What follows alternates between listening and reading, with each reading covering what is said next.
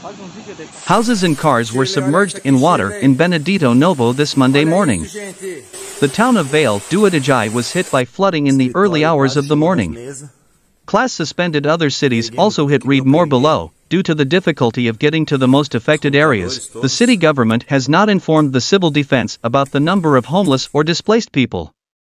But according to the regional civil defense, there were no reports of injuries or deaths. At Rodeo, a huge whirlpool reached the Ipiranga neighborhood, causing disturbances in the region. SC-110 and several roads in the city were also flooded. At least 450 people were affected.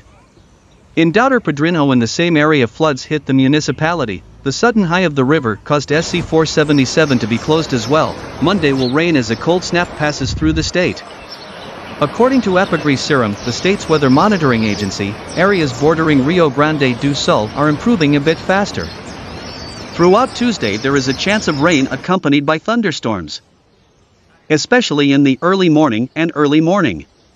But throughout the day the weather is improving in all areas and there is a possibility of sun opening. This Monday morning City Hall suspended classes across the city's public education network, and the measure could be extended for a few more days. Students and teachers faced problems while traveling around the city due to new flood points that appeared. One of the neighborhoods affected by the floods in the city was Arapanguinhas. This Monday morning, reporter Moises Stucker followed the situation. At least 2 cities in the region were hit by flooding this Monday. Through social networks, residents of Benedito, Novo and Timbo noted the damage from the heavy rains that hit the cities at dawn and dawn. The Timbo Civil Defense warned of the rise of the Benedito River after volumes of rainfall were recorded at Benedito Novo, Doutor Padrinho, and Rodeo. Pictures released on social media show damage to businesses and houses that have been submerged in water.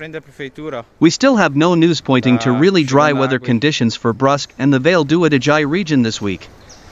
This upcoming 4 to 5 day period will indeed have moments with a longer presence of the sun.